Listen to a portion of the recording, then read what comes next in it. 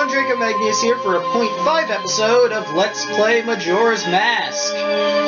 In this episode, I'm going to be doing the Oceanside Spider House, which is right here, and I'm going to be showing you where all the spiders are and such. I'll be, of course, speeding this up, so I'm going to cut this here after I head inside.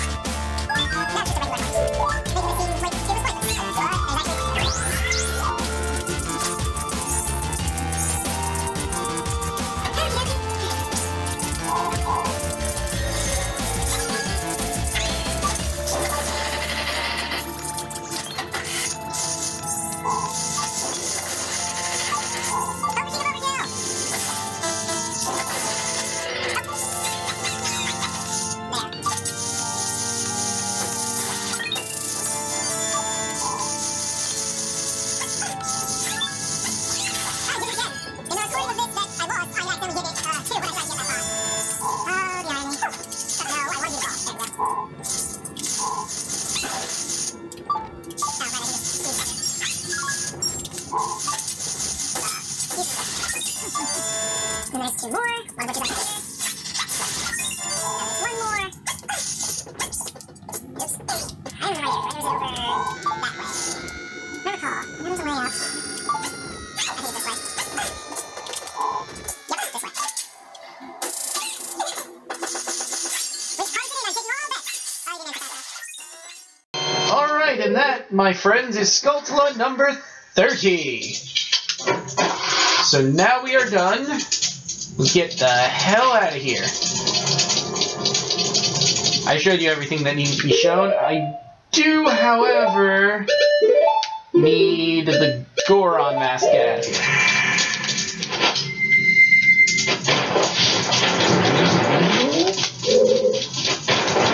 Oh wait, no, I need to be Hylian Link to get out of here first. Then I need Goron Link near the entrance. Okay. Whee! Now we go Goron, because we can't walk up a slope otherwise.